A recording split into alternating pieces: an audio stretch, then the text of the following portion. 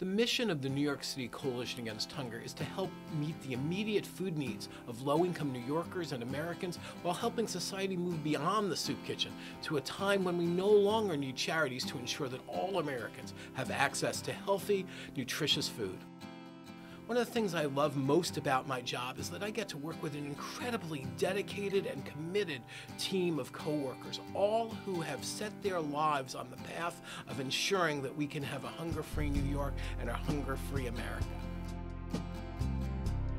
I just want to be a part of an organization that I wasn't just playing with the idea of ending hunger.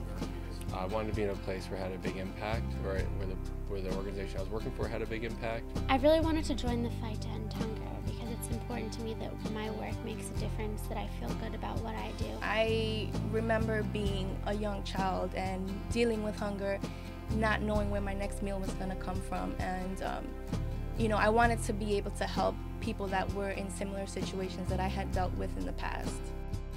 I believe it's every person's right to have access to healthy, affordable, and nutritious foods.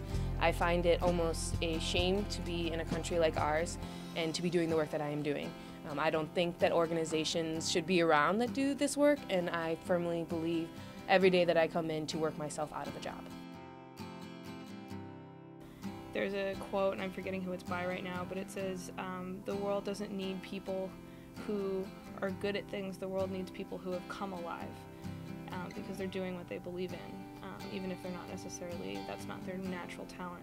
So I really like working with people who have come alive and who are coming alive through this work.